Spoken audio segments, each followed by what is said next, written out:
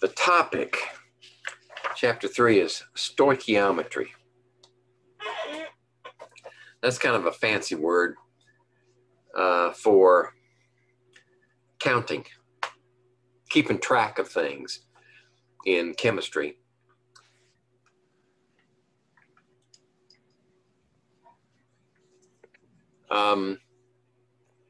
There's some things in chemistry that you don't have to apply numbers or measures to.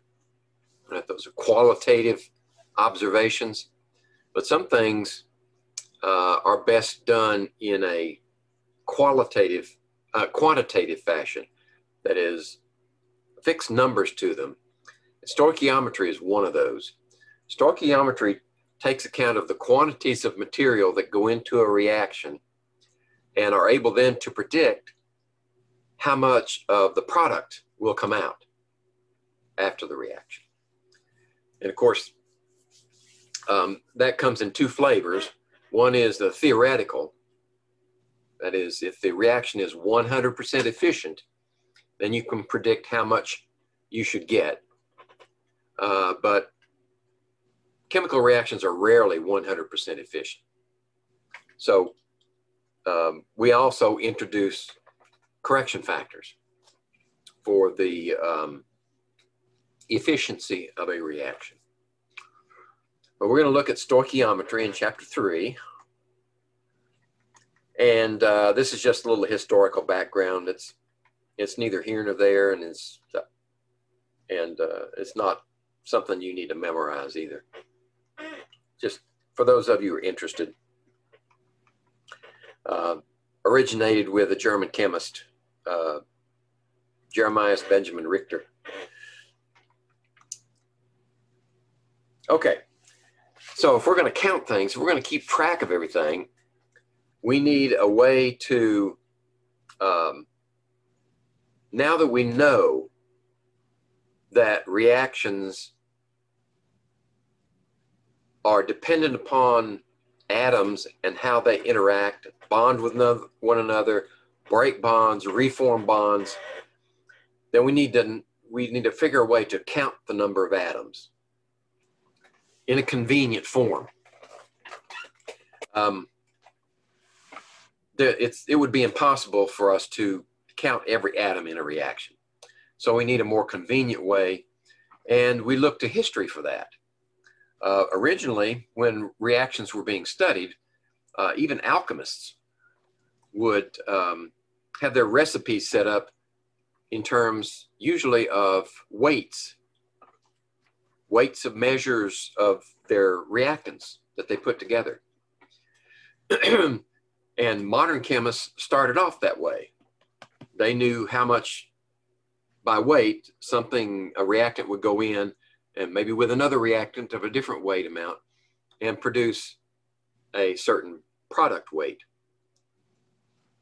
And that was good enough for a while, but that became a problem. And I'll talk about that later, hopefully.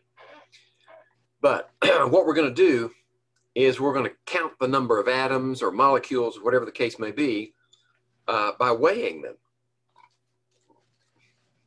And this is something of an approximation. Approximation can be wildly in error, or under certain circumstances, it can be very accurate. So we need to understand how the process is done. So in order to do that, and because atoms are too small to count, and we have to assume that all the objects that we're counting behave as if they were identical. And in order to do the counting, we need to know the average mass of each of the objects.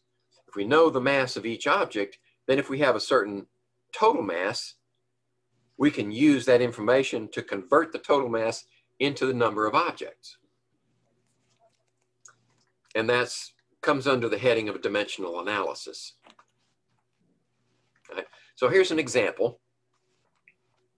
Say you have a pile of marbles and you put them on a balance, and find out that the pile weighs 394.80 grams. But you don't know yet how many there are. You know there are a lot. So what do? You take a sample of the marbles, count the number of the sample, which is easier to do, and then you find the mass of those 10 marbles. Turns out that they're 37.60 grams in this example. And the question is, now, with that information, can you calculate the number of marbles in the pile? The answer is yes. We just find the average mass of each marble, right? So if you count 10 of them, then each one is going to be 3.76 grams per marble. And I like to do it this way. If you have 394.80 grams,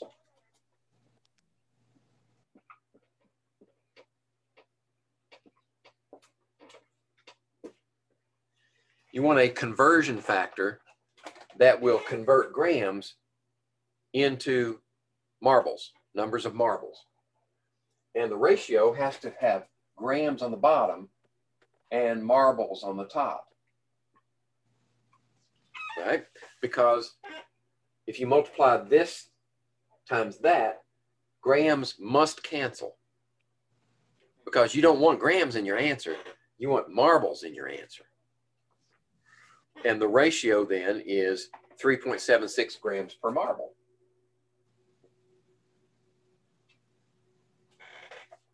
Okay? And it turns out that that's 105 marbles. So that's how we count by weighing. Now, in this case, it was simple, right? We could pick out and count the number of marbles and weigh them. For atoms, it's a little more difficult. It's trickier because we can't actually count the number of atoms. Well, now we can, but when this method was first developed, we couldn't. So how do we count the number of atoms in a pile? Right. The way we do it is we pick a standard mass for one element and one atom from that element and one isotope of that atom. Right? We talked about isotopes before. Remember, they have same number of protons, different number of neutrons. But in order to use mass, we have to have one isotope of that element. Carbon-12 is our standard. Right? And carbon-12 is exactly 12 atomic mass units. Right?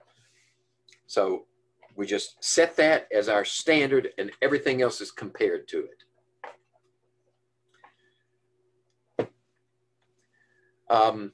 We also need to use Avogadro's law so that we know that we're comparing equal numbers of atoms.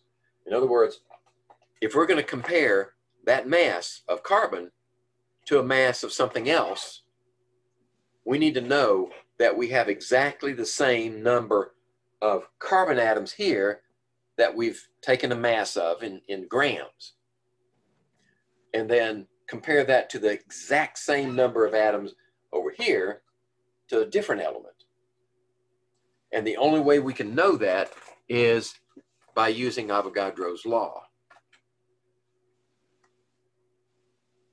All right, so there's your standard. This also uses just a simple U for atomic mass units, so don't let that throw you.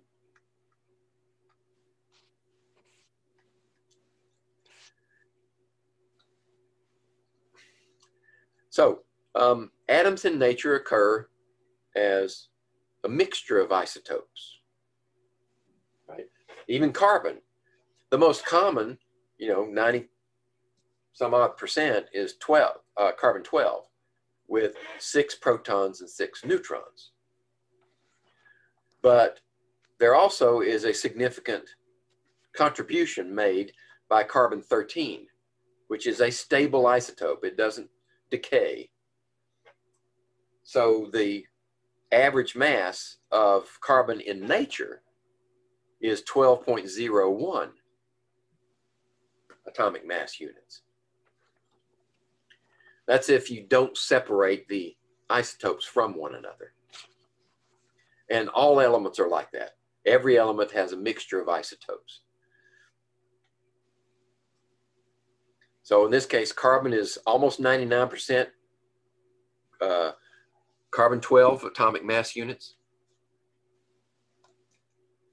And carbon-13 is about a little over 1%.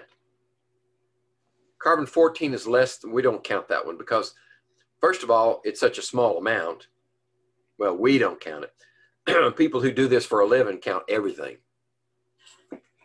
But carbon-14 is radioactive. So the sample you take today won't be the same sample tomorrow.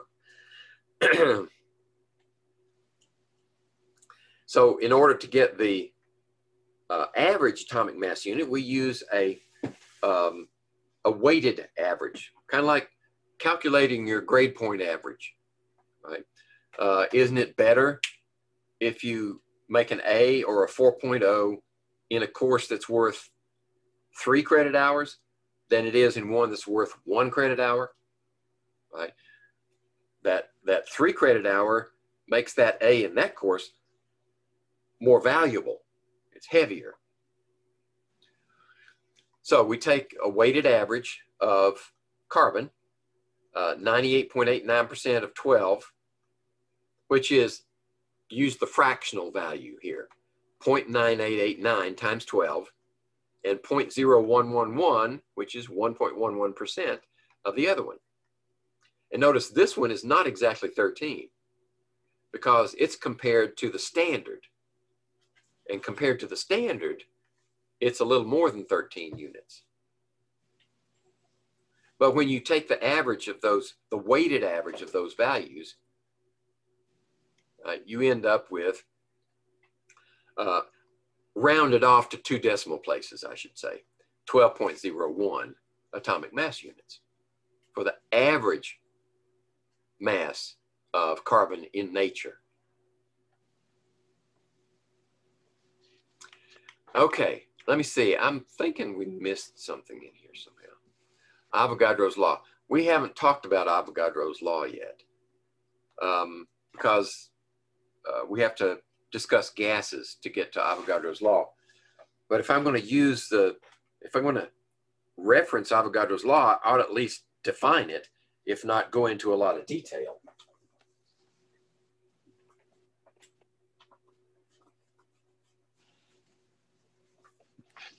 So I'm going to give you the short version.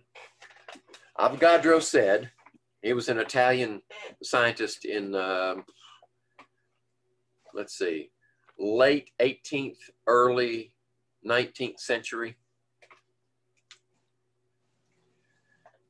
He said that if you have 2 volumes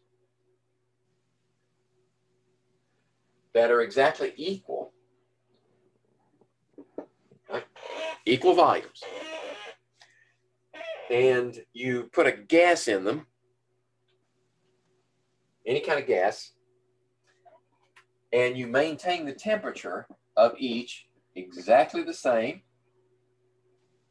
and you make sure the pressure in the vessel of each is exactly the same as the pressure. All these are equal to one another, side to side, temperature, volume, pressure.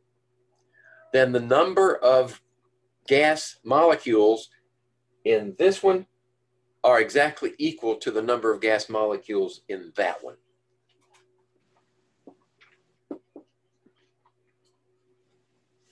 Now we have a way of comparing masses, because now, under these conditions, as long as your compound is a gas or your element is a gas, then you know that you have exactly the same number of particles in there, same number of atoms or molecules.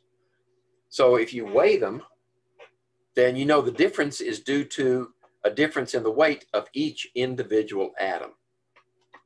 That's Avogadro's law.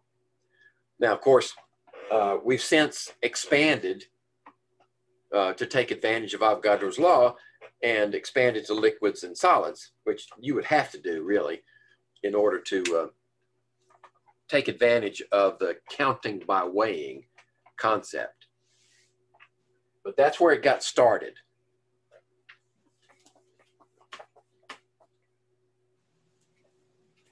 And I'll probably do that again when we get to the chapter on gases.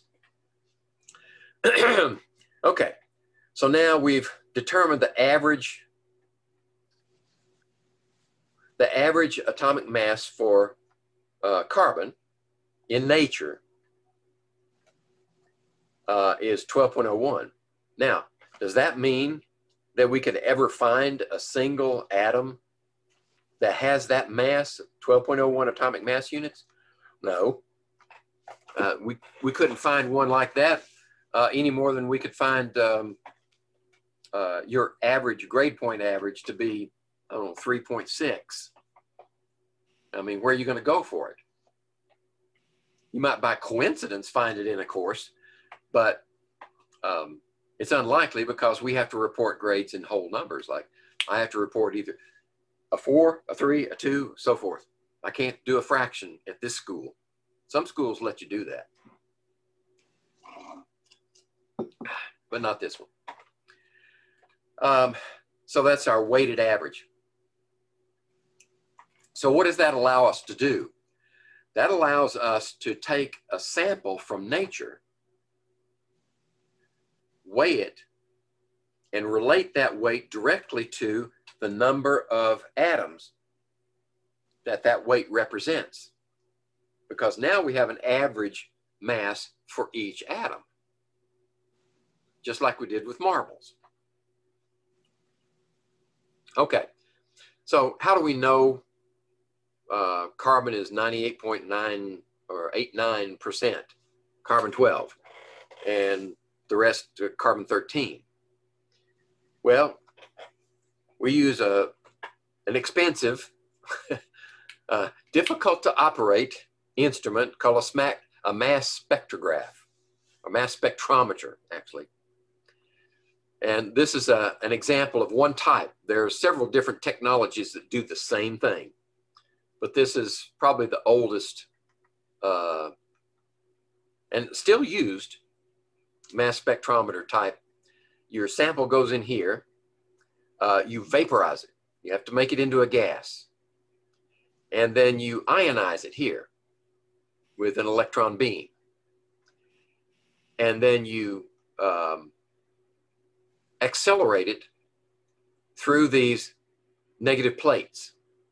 So you've got a positive electrode over here somewhere, a negative one here, and the electric field accelerates your ions through these plates. Now, why do we have two of them?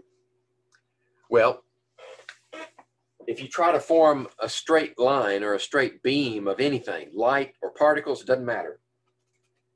If you only have one plate and your source is here,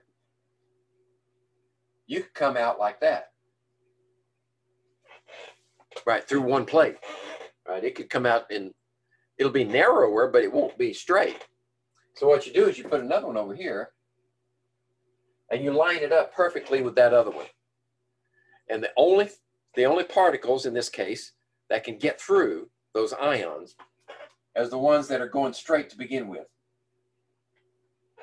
Now you have what they call a collimated beam. Okay, and it's going really fast. So now you pass that beam between two magnets.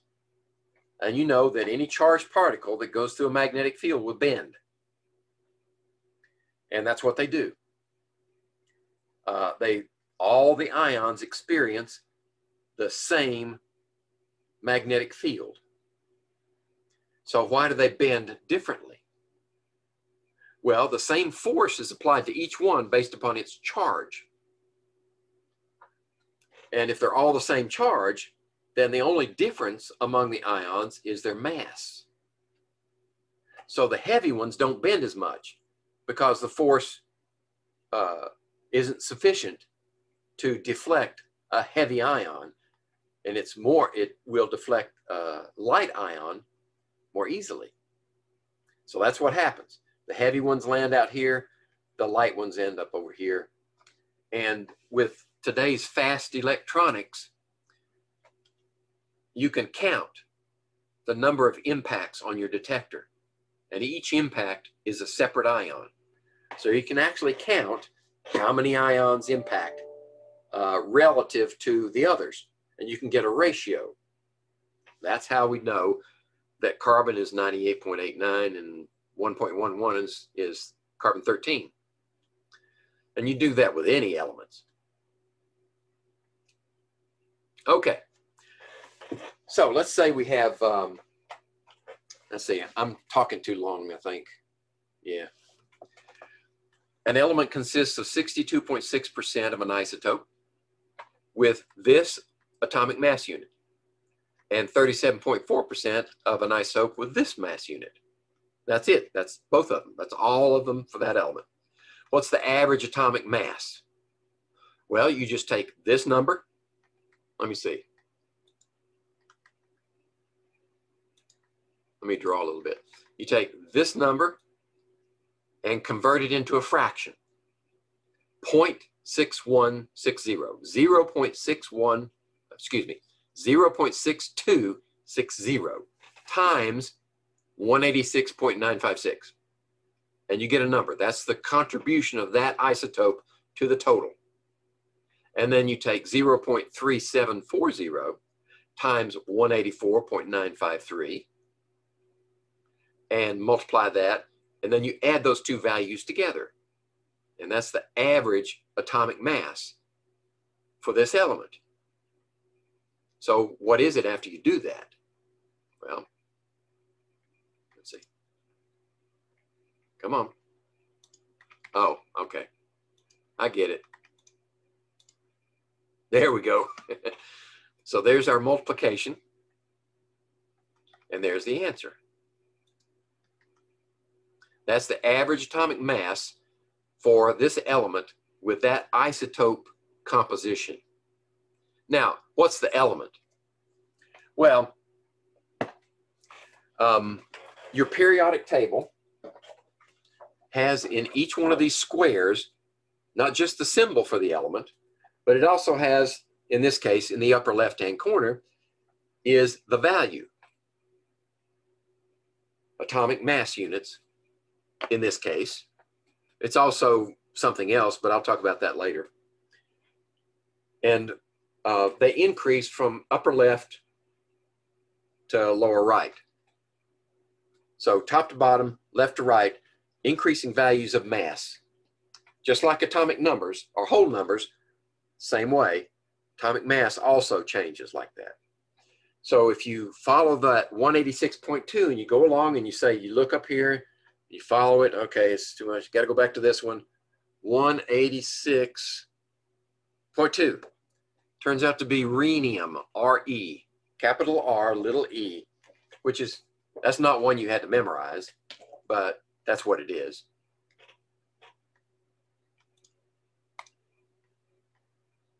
Okay?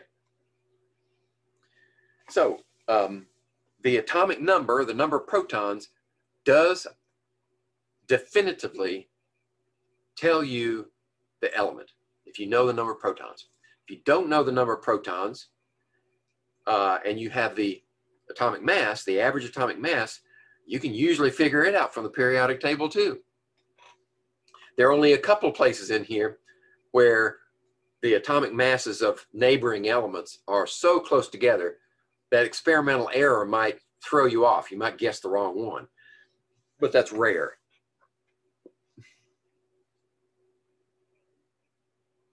Okay, I forgot to, let me erase that. Let's see. These tools are really clunky. I don't know why I bother with them. The mole. The mole is our expression for numbers of atoms, numbers of ions, numbers of molecules.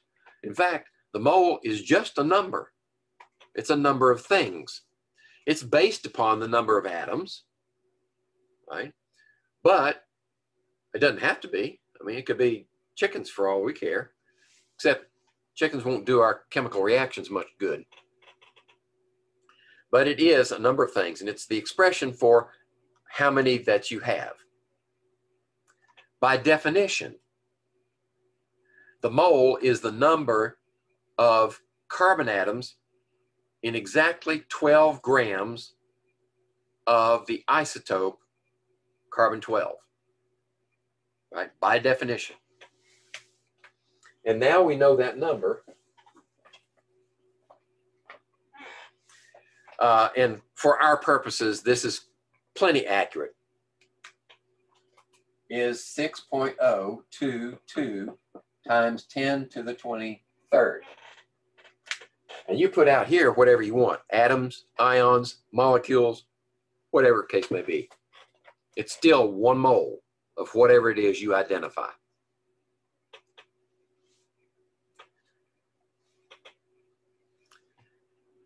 That is affectionately known as Avogadro's number. Now, he didn't calculate it, but the work that he did and was carried on after his death was responsible for identifying that exact number. Right? So, if you take a sample of pure carbon from nature, how much will a mole weigh? In fact, a mole of carbon atoms from nature weighs 12.01 grams. Right? So that value in each one of these squares right here, that value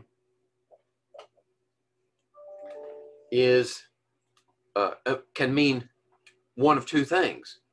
It can mean atomic mass units for individual atoms, or it can mean the mass in grams of 1 mole of those atoms that naturally occurring, 1 mole, okay? Which is the way we typically use it. It's more valuable that way, grams per mole, than it is atomic mass units per atom.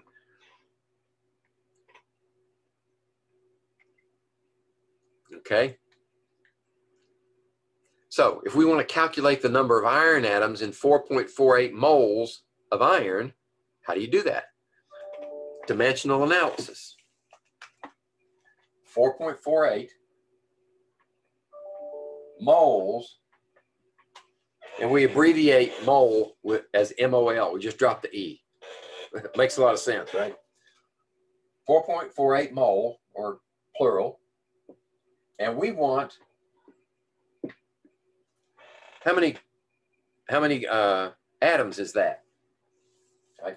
So we need a conversion factor that will cancel the moles and give us atoms. And there's your conversion factor. 1 mole, this is atoms, equals 1 mole. Remember, every conversion factor starts life as an equality.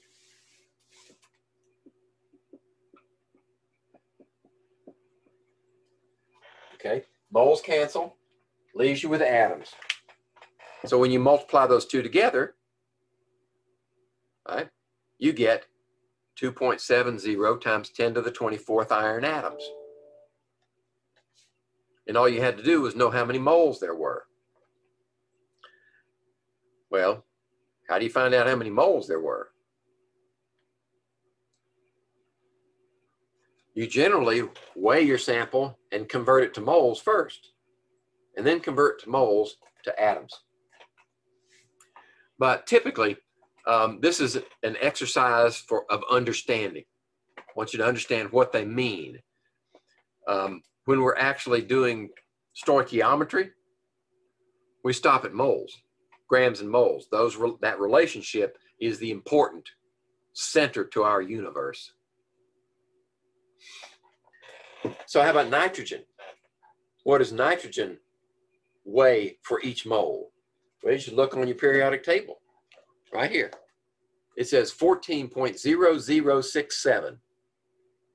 And I typically round it off to 2 decimal points. So if I'm rounding it off to the hundredths place, I look to the right and find that's a 6. So the hundredths place is rounded up to 1. So it's at 14.01 grams per mole. And you can get that from the periodic table. How about water? How do we do water? As it turns out, the molar masses are additive. If you have 1 mole of water, how many moles of hydrogen do you have? You have 2. So it's 2 moles times the molar mass of hydrogen. And you only have 1 oxygen, so it's 1 times the molar mass of oxygen. Add them together, and that is the molar mass of 1 mole of water. Right? 1 mole of that unit is based upon 2 moles of hydrogen and 2 moles of oxygen. Okay, so that's how we do it. Right, there's the hydrogen. I generally round it to 1.01. And 16 is a good round for oxygen. So you add them together, round them off, 18.02 grams per mole for water. What about a more complex compound? Here we have barium. How many nitrogens do we have? We can look up barium. Barium is 137.33 grams per mole. How about nitrogen? How many nitrogens do you have? Well, this is a polyatomic ion, remember. So that means we have a parentheses around it, and we need 2 of them because nitrate is a -1 charge, and barium is an alkaline earth with a 2+ charge. So we need 2 of them. So 2 nitrogens is 2 times 14.01. How many oxygens? Well, 3 times 2 is 6. We have 6 oxygens. So 6 times 16 is the contribution from oxygen. Add them all up, and you got 261.35 grams per mole of that formula unit, that compound. I just noticed this needs to be subscript. Let me make a note of that. And where is it? There it is. Subscript that thing.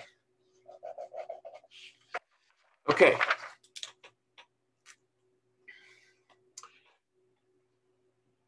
Which of the following is closest to the average mass of 1 atom of copper? Remember, read what it says. 1 atom of copper. So you could look up copper here, find out how much a mole weighs. It's 63.55 grams per mole. Right?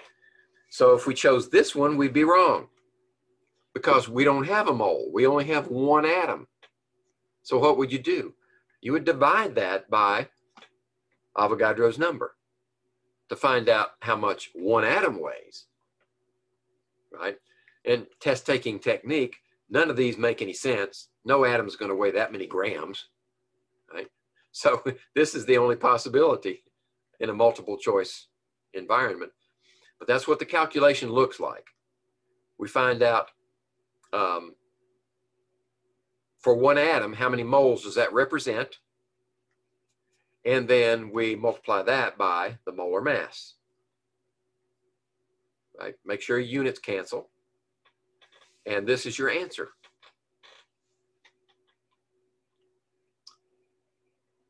How many carbon atoms are there in 63.55 grams? Avogadro's number, of course, 6.022 times 10 to the 23rd copper atoms in that many grams of copper. Now let's make it a little more complicated.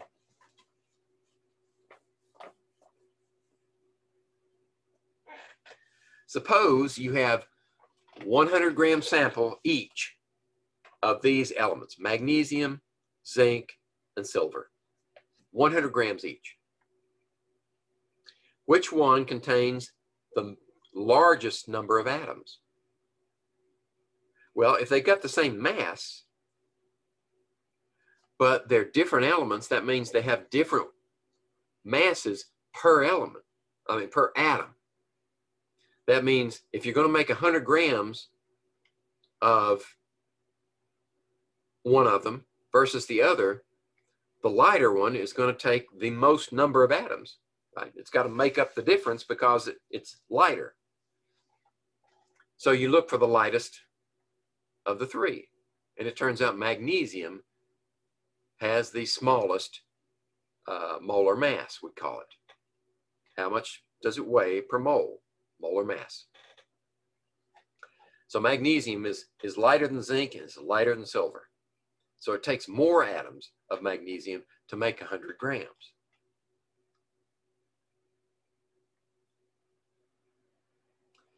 Let's rank these according to the greatest to the least.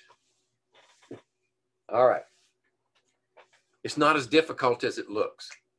If you've got 107.9 grams of silver, 70 grams of zinc, and 21 grams of magnesium. You just want to put them in order, right? So what if we compare them to how much a mole of each weighs, right? If we put the number of moles of each in order, that's the same as the number of atoms, isn't it? So let's find out what it is. 107.9 grams of silver. Is that greater than, less than, or equal to a mole? Let's see, silver, 107.9. It's exactly 1 mole.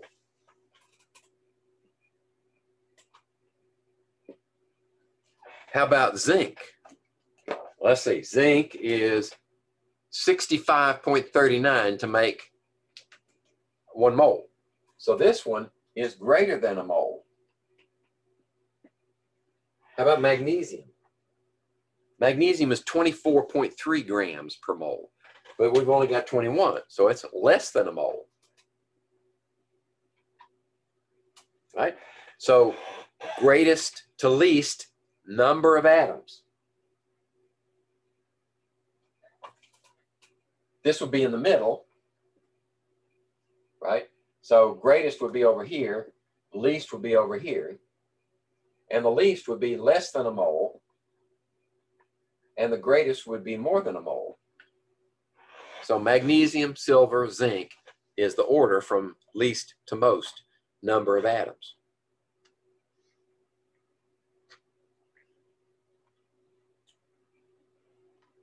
Wait a minute. Zinc is, oh, yeah, okay. This is greatest to least. Okay, I put them backwards, didn't I?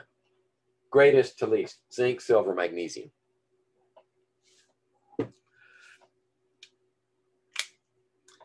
All right. So let's say we have a 100-gram sample of each of the following. Rank them from greatest to least number of oxygen atoms. And that's why I say down here, it's time for Henry Ford. Assembly line.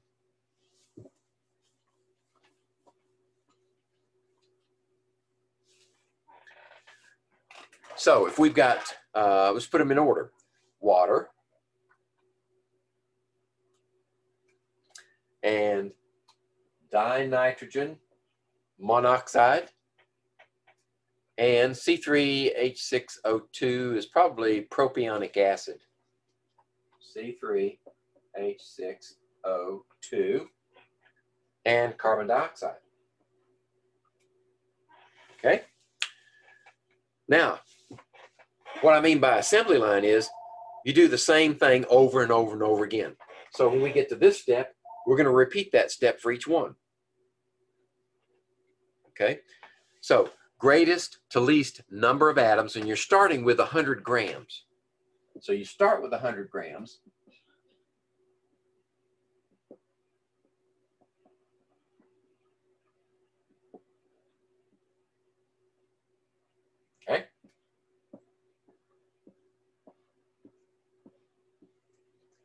and we're headed for the number of oxygen atoms.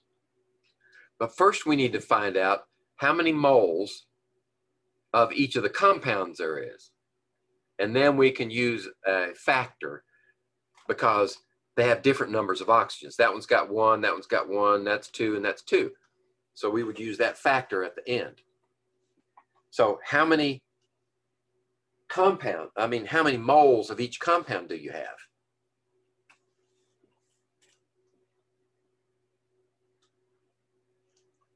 All right, you need molar mass, grams on the bottom, moles on the top.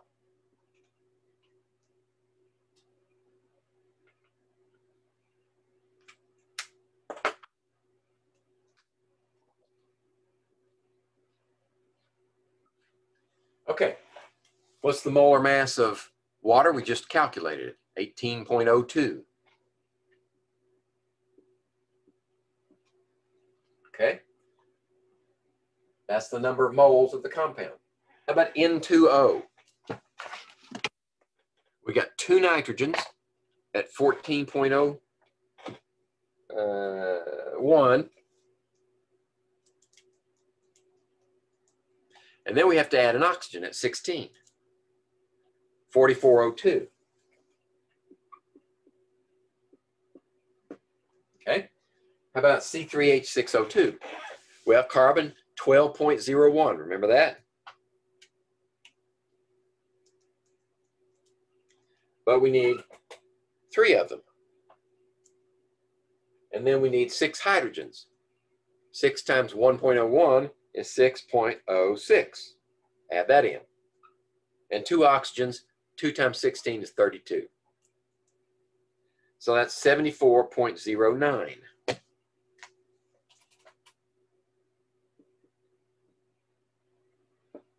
Okay, carbon dioxide. Carbon is 12.01. And 2 oxygens is 32. So that's 44.01. Okay, so now that gives us the number of moles of the compound. All right, how many moles of oxygen does that represent? Well, we've got another step in the Ford factory. All right, we have we want to cancel moles of compound.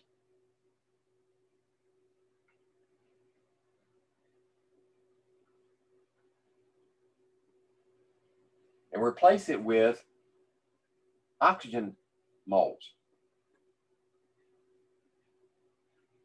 Okay, so what's the ratio?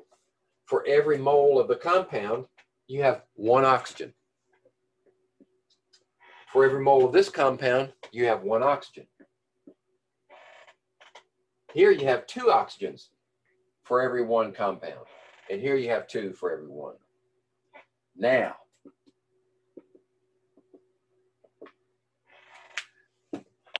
that's the hard part. Next, you just crunch the numbers and compare them. So let's see, 100, 18.02, and then times 1 is 5.55 moles of oxygen.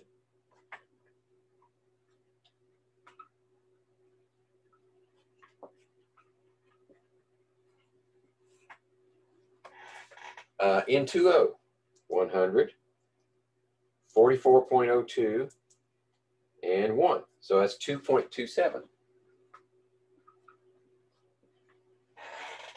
And then 100, 74.09, and times 2 is 2.70.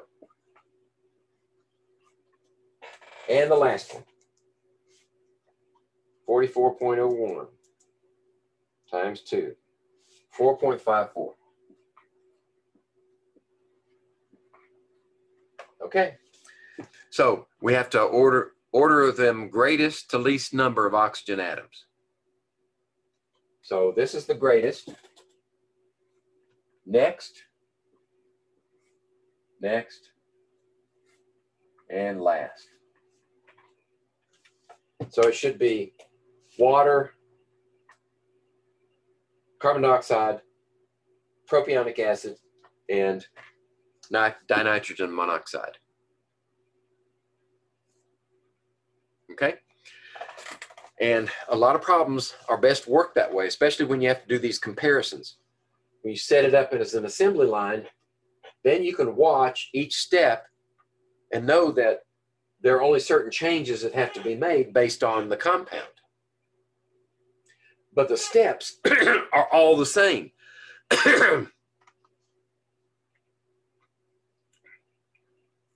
Right? Problem solving. What's the question? Do you have the information to get there?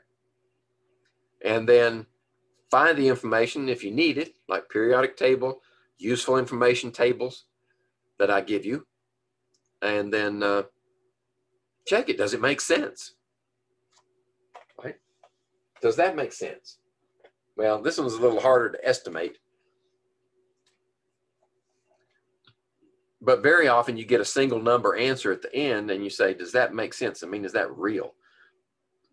Like if I've got a sample in my hand and I say it weighs 32 tons based on my calculations, there's something wrong there. Metric tons, of course.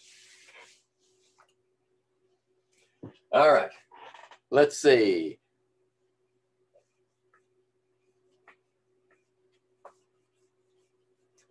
Let's get all this stuff off of here before it sets in permanently.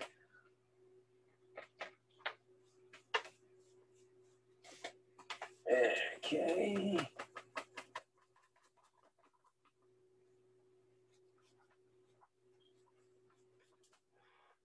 I need a different color. Let me see. How about green? Forest green. All right. One of the things that chemists do is when they're presented with a new compound, they want to know what's the composition of the compound. You know, how much is this element? How much is that? First, they want to know what are the elements, right? So they do a qualitative analysis, find out what all the elements are in that compound. And then they do a more detailed analysis to find out how much of each one is in the sample and ratio them. And usually the expression comes out as so much mass percent of each one. And that is the mass of the element divided by the total mass of the compound that's been sampled times 100. That's the mass percent of that element. Okay, why is that important? Well, you can go about this two different ways. I mentioned you can do the analysis, right? But you can also calculate the theoretical percent composition if you know the formula of the compound. In this case, we've got iron 3 oxide. Is that right? Iron 3 oxide? Well, we've got iron and we've got oxygen. Oxygen's always a 2-. So that's 6-. That has to be neutralized. So if you got 2 irons, each one has to be 3+ to make 6+ and neutralize 6-. So yeah, it's written correctly.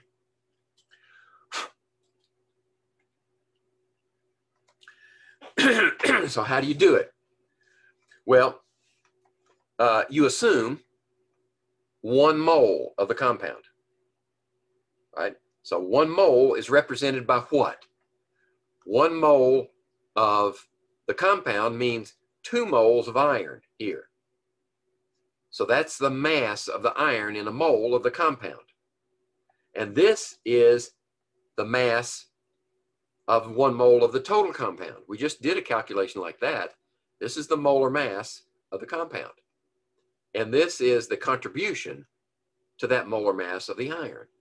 And you just ratio the two. And you find out that iron percent is 69.94%. Right? You can do that for oxygen. Since there are only two elements, right? You just subtract that from 100%, and that should be what's left. Okay. Let's see, 3 o'clock already. I might have to skip this one. If we were to take these same 4 compounds that we had before and rank them by percent oxygen by mass,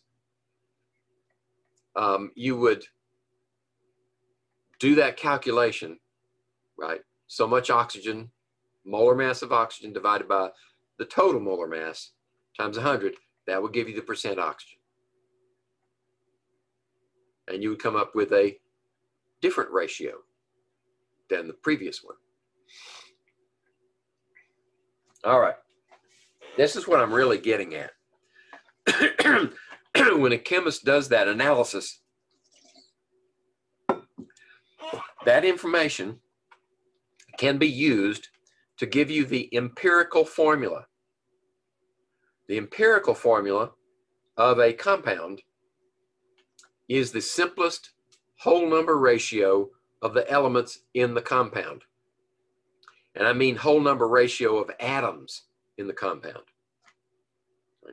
So this empirical formula, CH,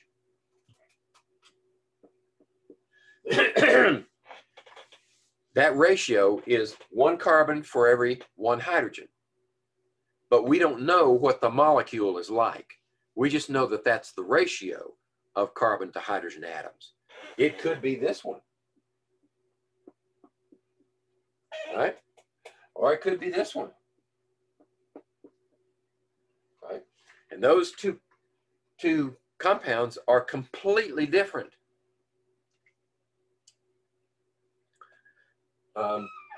This one is benzene and that one's acetylene, right? But they both have the same empirical formula. Now, if you know the percent composition by mass of your compound, that's as far as you can go, right there. In order to determine whether it's this one or that one, you need one more piece of information. You need to do a determination of the molar mass of the compound. How much does a mole of the compound actually weigh? And there are several techniques that we use depending on whether the compound is a volatile liquid that makes a gas. Right? We can do it one way. Is it soluble in water or soluble in some other solvent? We can use some colligative property that we haven't discussed yet, of course, to determine the molar mass, because colligative properties, it doesn't matter what the compound is. The quantitative measure that you get out of it is moles of whatever you put into it, regardless of what it is. That's the nature of colligative properties. So once you know the empirical formula from the percent composition by mass, and then you augment that with the molar mass of the compound, then you can determine the molecular formula, right? So I want to show you how to do that in the time we have remaining. Maybe, I think we have an extra day built in. So I could either finish this to the end or pick it up Wednesday. Let's see how it goes. Okay, this is just an apparatus that sometimes we use to determine the elemental composition, particularly of hydrocarbons and carbohydrates, because we know that hydrocarbons only have carbon and hydrogen, and carbohydrates only have carbon, hydrogen, and oxygen, right? So this device will allow us to determine those values. Now, if there's anything else, it requires a different procedure to determine other elements. Okay, I'm not going to labor this point right now. It's just to show you that I've done it before, right? I know how these things work. Okay, so let's take this example, right? Adipic acid. The composition of adipic acid is 49.3% carbon, 6.9% by mass of hydrogen, and 43.8% oxygen. We can use that to give us the empirical formula. And once we have that, then we can use the molar mass to determine the molecular formula. Right? So let's do that.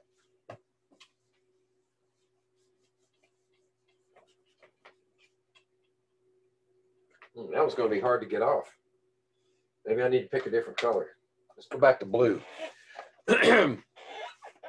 So, Henry Ford again. We've got 49.3% carbon.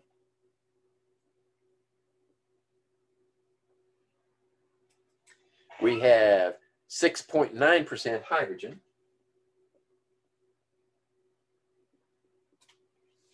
And we've got 43.8% oxygen. Okay. What's our end game for this? To find out the atomic ratio, right? That's just mass. I mean, how do you get mass out of, and that's not even a number with dimensions, right? Percent is a dimensionless number. The only reason we know that it's grams per 100 grams is because we said it was. But if you just see percent hanging out there by itself, it just means parts per 100. It could be grams per 100 milliliters for all we know. But in this case, it's grams per 100 grams.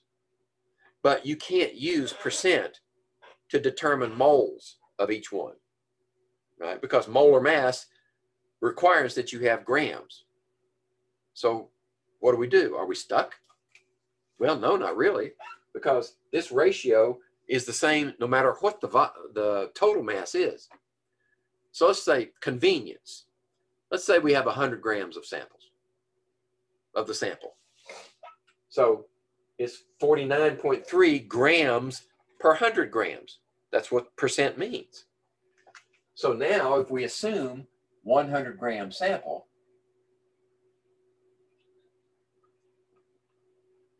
then we can say 49.3 grams of carbon and 6.9 grams of hydrogen and 43.8 grams of oxygen. Now we can convert to moles.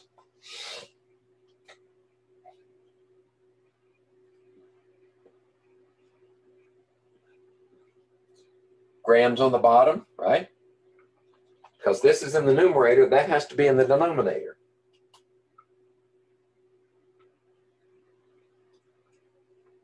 So for each mole, what do they weigh? Well, carbon is 12.01, isn't it? Hydrogen is 1.01. Oxygen is 16. Okay. Now let's see what that's the mass ratio. Let's see what the mole ratio is. Numbers of atoms ratioed to one another. So 49.3, 12.01 divided into that is 4.105.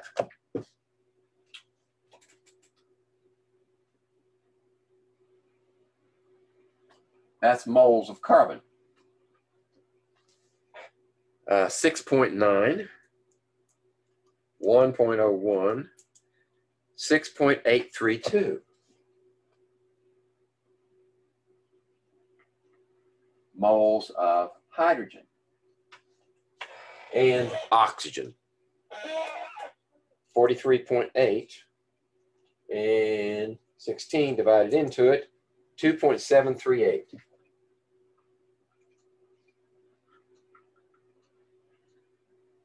Oxygen. Okay. Are we done? Nope. because you don't write a chemical formula with fractional numbers of atoms, right? You've either got one atom there or no atom there, or two atoms there, or three atoms there. So, but this ratio is fixed.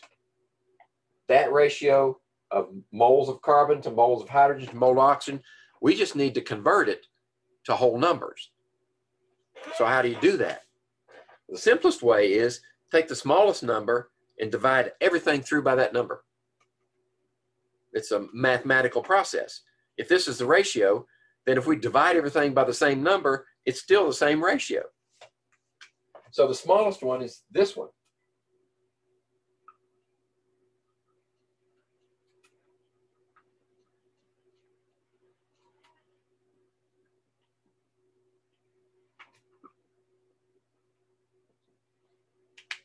Well, this is obvious.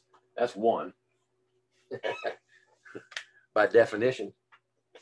So 2.738, 2.738, divide that into 6.832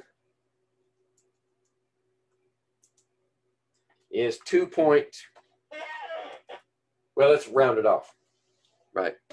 We're approximating now. Round it off 2.5.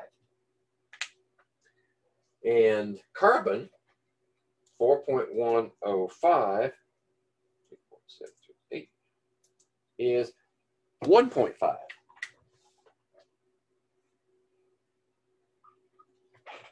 Now we're getting close. That one's a whole number, but these guys are fractions. How do you get rid of a fraction of 0.5 or 1/2? Multiply it by 2, don't you? 2 times 1/2 will be 1. And then 2 times 1 will be 2. And that makes 2 plus 1 is 3. So if we multiply everything through by 2, then we get 2 here, 5 there, and 3 there. So our empirical formula for adipic acid is carbon 3 times, hydrogen 5 times, and oxygen 2 times. That's the simplest whole number ratio. Now we have to check ourselves, right? Can that be reduced any further? Can it be simplified? Well, that's an odd, that's a prime, they're all prime numbers. So you're not going to get any, you can't divide them by each other or anything smaller. So that's it. That's the simplest whole number ratio.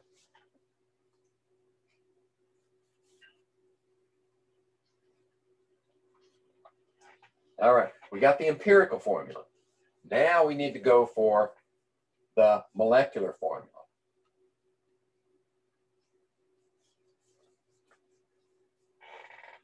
So here's how you do that. Let's see, did I get that one right? Yeah.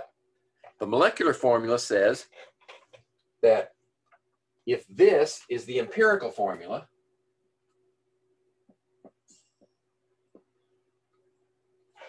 then it may have been reduced from something larger by whole number multiples. So if we find out what that multiplier is, right? If it's 1, then this is the formula. If it's 2, then it's 6, 10, and 4. If it's 3, it's 9, 15, and 6. Well, how do we know? Well, this one, if it's 1, how much does that weigh? What is the molar mass of that formula? And I call it the empirical mass. So what's the empirical mass for that? Well, it's 3 carbons, and then 5 hydrogens, and then 2 oxygens. 73.08.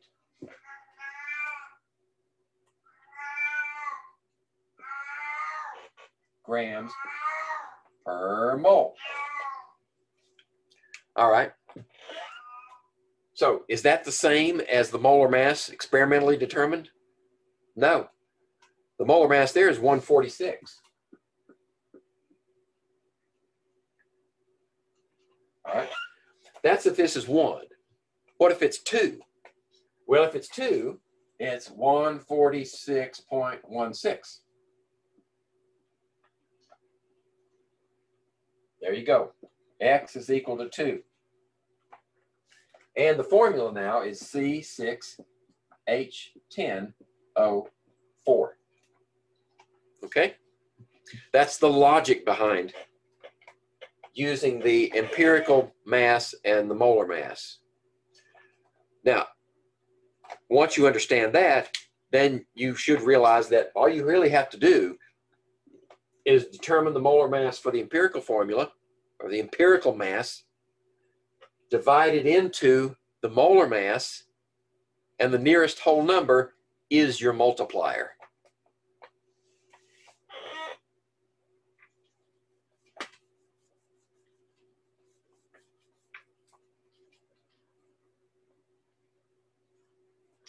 All right. Wait a minute. What am I doing? 3?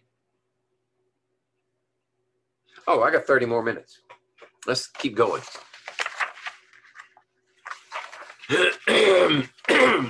Excuse me.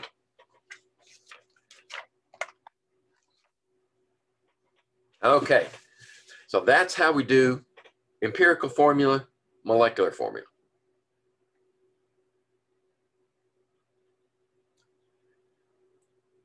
Here's a representation of a chemical reaction. Right? It's our standard notation for writing a chemical reaction. You always write the reactants on the left-hand side, and they undergo a reaction signified by this arrow, and the products are on the right-hand side. We'll expand upon that later, in later chapters.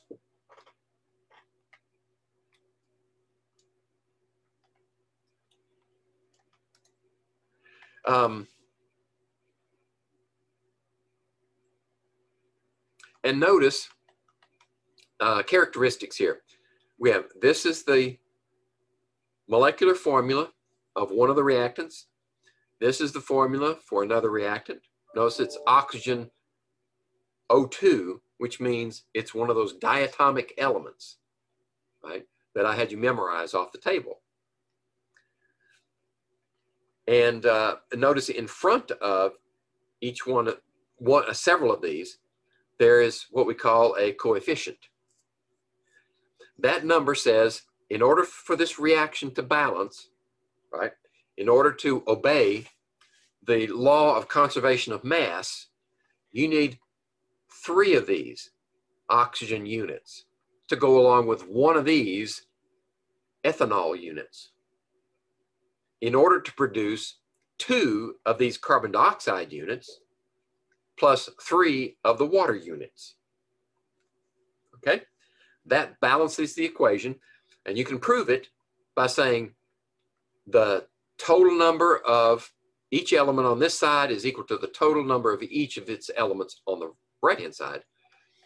So 2 carbons here means you need 2 carbons there, right? 2 times 1 is 2. Hydrogen is 5 plus 1 is 6. 3 times 2 is 6. Oxygen is 1 here and 6 here, which is 7. And here you have 4 oxygens. 2 times 2 is 4.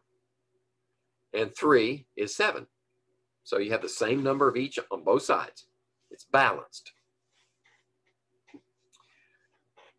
Okay. So let's go to the next one. Like I said, the equation's balanced, and it's balanced because we have neither created nor destroyed individual atoms of each element. And you can look at it 2 different ways. You can say 1 molecule of this plus 3 molecules of O2 yields 2 molecules of carbon dioxide and 3 molecules of H2O.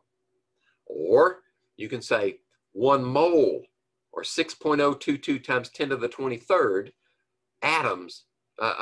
molecules of ethanol reacted with 3 moles of oxygen yields 2 moles of carbon dioxide and 3 moles of water. Both are perfectly valid. The last one, the one where we use moles, is more useful, especially when we're talking about stoichiometry.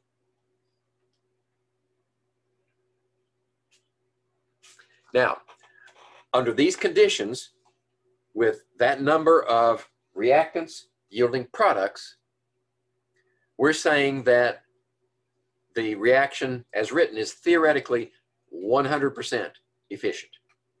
That is, everything that comes in on the left-hand side ends up on the right-hand side. No losses in between. So what do you do if you have an equation that doesn't balance? You look in there and you say, I've got so many carbons, and on the reactant side, the product side is a different number. Well, you have to balance the equation. An unbalanced equation tells you nothing except the reactants and products, what goes in, what comes out. It doesn't tell you anything about the ratio and how to quantify input and output. So, first thing you have to do, what is the reaction?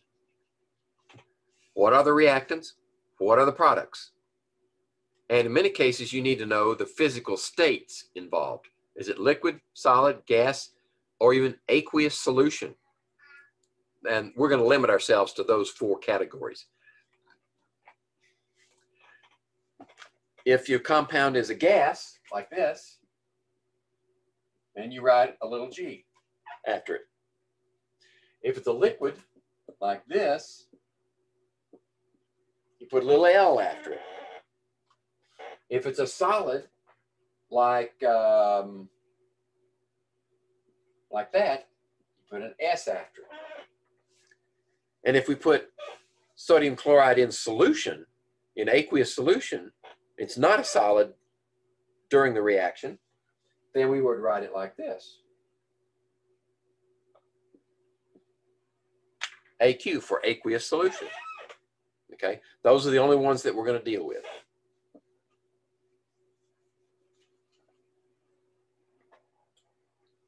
Okay, now it says write the unbalanced equation. Well, in number 1, first, you've got to be sure that you wrote the compounds correctly. If it's a word problem and it says ammonium phosphate reacts with, how do you write ammonium phosphate? Well, ammonium is a polyatomic ion. And so is phosphate. But that's not the formula. Ammonium is a +1 charge. Phosphate is a 3- charge. You've got to write it correctly, or that's the end of it. You can't go any further. So you would say you need 3 of those. And since it's a polyatomic ion, you have to surround it with parentheses. Then you can go. You got that one done. I mean, if there's another one, you got to write it correctly also. That's your first step. You write those compounds correctly. That's why I hammered that subject so hard in the beginning. Because if you can't write the compounds, your ship is sunk. Then you write the unbalanced equation. You put the reactants on this side with a plus sign between each one, and then an arrow, and then the products, right? Most of the time, if you're given a problem, you'll be told what the products are, reactants and products. There's one possibility, one case of reactant types where you can deduce the products. And I'll point that out when we get to them. Now, most textbooks tell you then to balance the equation by inspection. which is a cop-out. That's what we used to say way back in the 60s and 70s. What that means is they don't want to bother telling you how to do it. They just figure, you figure it out, right? All this other stuff I put in here, I deduced myself and found the best way I thought that students could learn how to balance equations. But one law for balancing equations that's chiseled in stone is do not change the formulas of any of your reactants or products. Once they're written correctly, you never touch the formula. The only way that you can balance after that is with coefficients, the numbers in front of the formulas.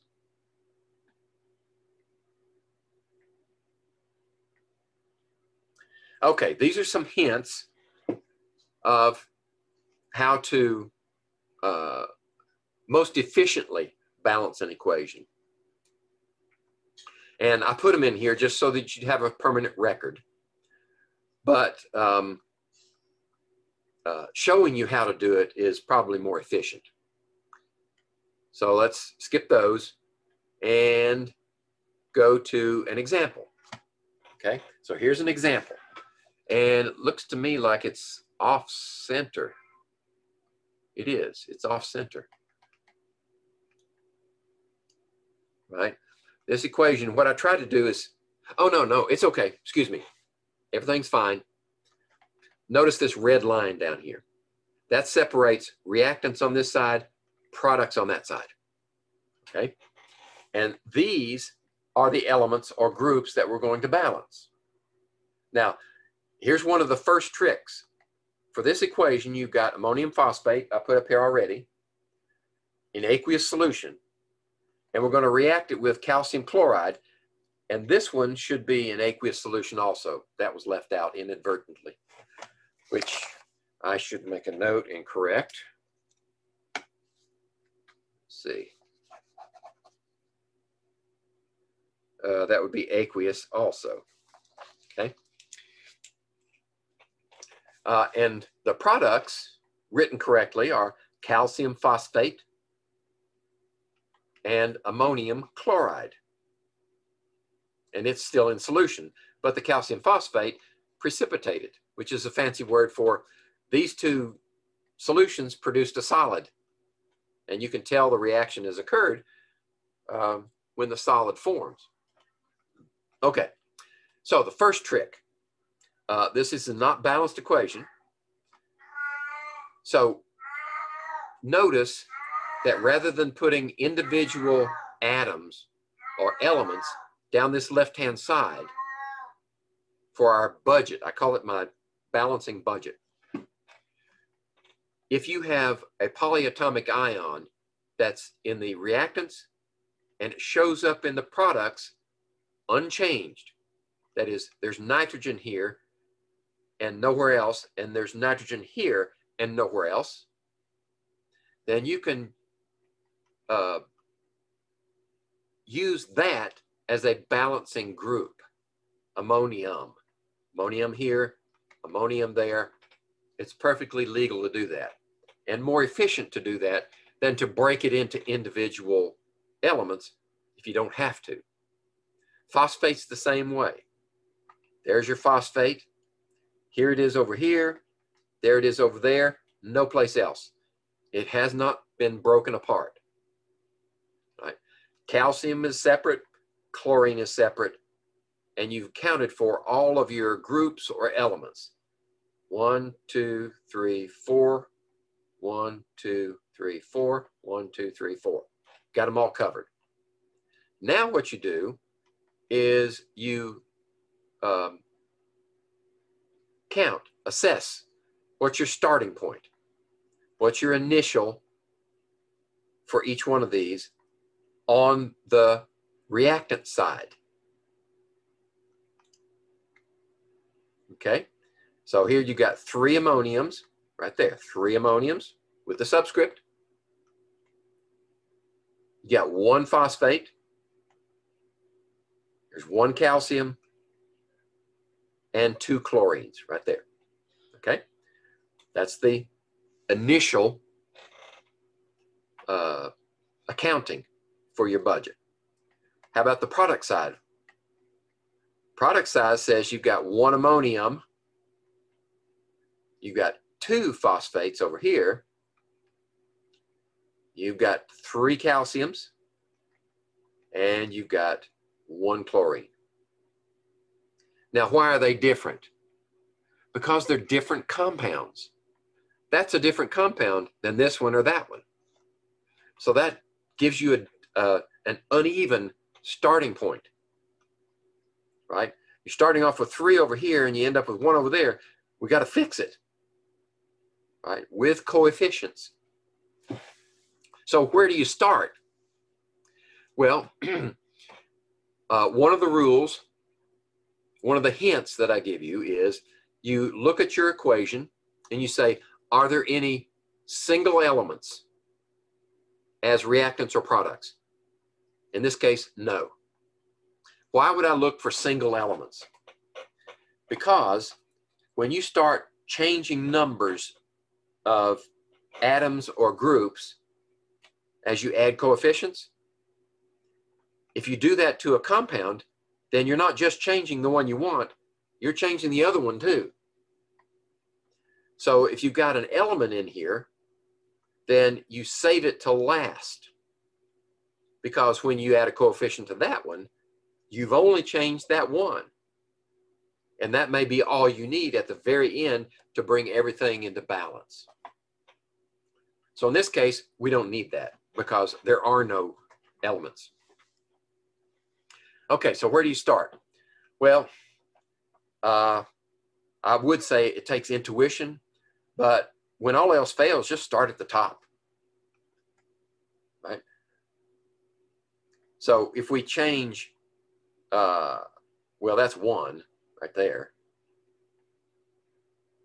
Well, no, excuse me, the numbered steps, that's step number 1. If we say, all right, if I say put a 3 in front of this one, that says 3 calciums, right? And that will balance the 3 calciums on the other side, right? So that gives me, I started with 1, now step 1 gives me 3 calciums for now, right? What's next? Well, you need to account for that change. 3 calciums means now you have 6 chlorines. Right, so now you got 6 chlorines to deal with instead of 2 versus 1. That may not be so bad, right? Don't panic yet. What's next? Well, next, let's balance the chlorines, right? We need 6 of them, so let's say 6 chlorines here. Also changes the number of ammoniums, right? So now we have 6 ammoniums and we have 6 chlorines, right? So let's see, let's look at ourselves. 6, the chlorines are balanced, the calciums are balanced. Now the ammoniums and the phosphates are still out of whack. So what are we going to do next? Let's balance the ammoniums on the left-hand side. We've got 3 here already. So if we make a coefficient of 2, 2 times 3 means 6 ammoniums. And that will bring the ammoniums into balance. Okay? So we also have to account for the change that we made in the phosphates, right? 2 times this propagates through the entire compound. So while this may be 6 ammoniums, it's 2 phosphates that we added. Okay? Now, what do we got? Let's check ourselves. 6, 6 on both sides, left and right. 2, 2, 3, 3, 6, 6. We're balanced. Coefficients of 2, 3, 1, and 6 balances our equation. Okay, I didn't get to show you all the tricks.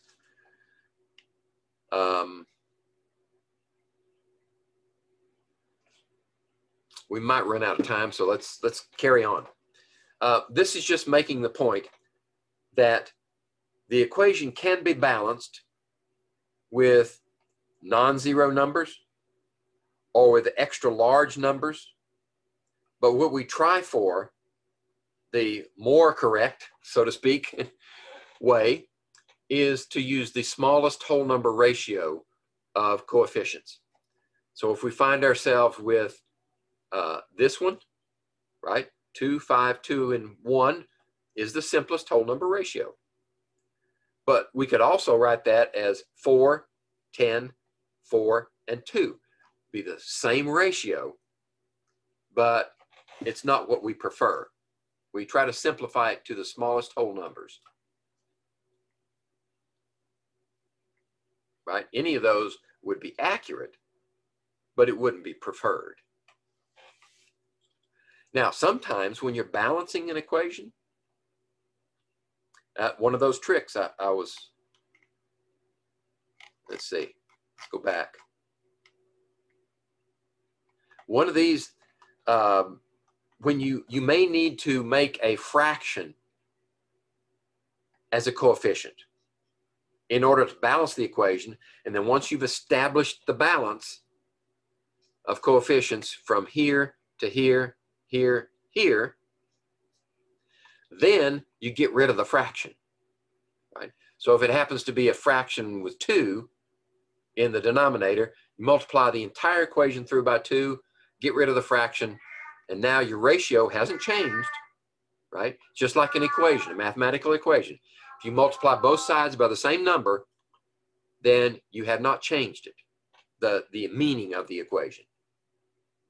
And that's how you get around roadblocks. Hopefully I'll be able to show you one or two.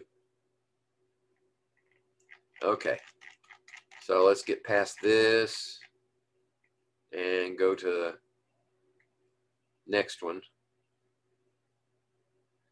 This is just to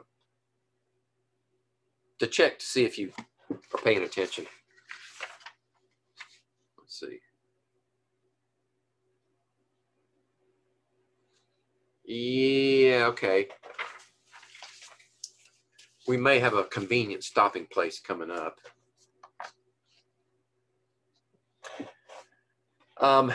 So which of the following are true concerning balanced chemical equations? There could be more than one. The number of molecules is conserved. Is that true? Let's go back and look. Is the number of molecules conserved in this one?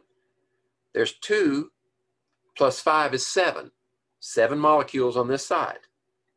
There's 2 plus 1 is 3 on this side. No, a balanced equation does not have to conserve the number of molecules, only the number of atoms of each element. The coefficients tell you how much mass of each substance you have. Never. The coefficients are a numbering system.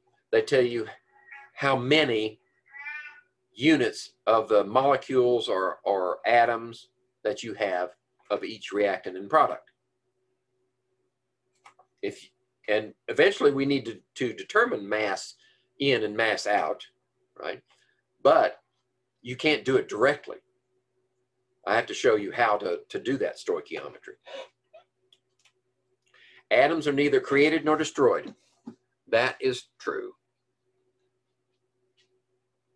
The coefficients indicate the mass ratios of the substance used. That's just another way of saying Roman numeral 2. They're both false. 5, the sum of the coefficients on the reactant side equals the sum of the coefficients on the product side. No. That's another way of saying Roman numeral 1. The number of molecules is conserved. Sum of the coefficients is not the same on both sides, except by coincidence. Okay, so the only one that's true out of all these statements is we conserved the atoms on both sides of the equation.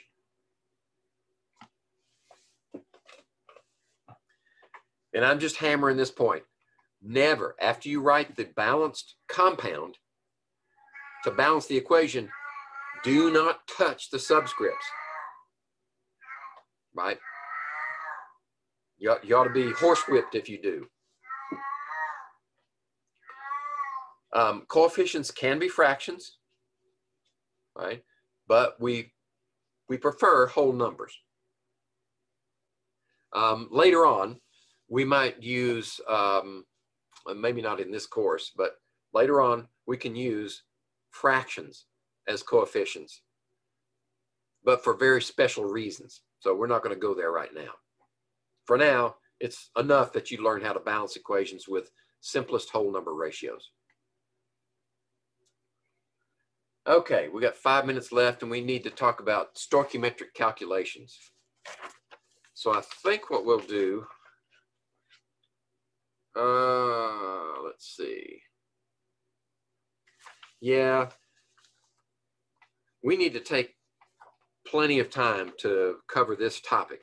So let me make a note. We'll stop here. Stoichiometric calculations right here. And pick it up on the 10th. 2/10/21.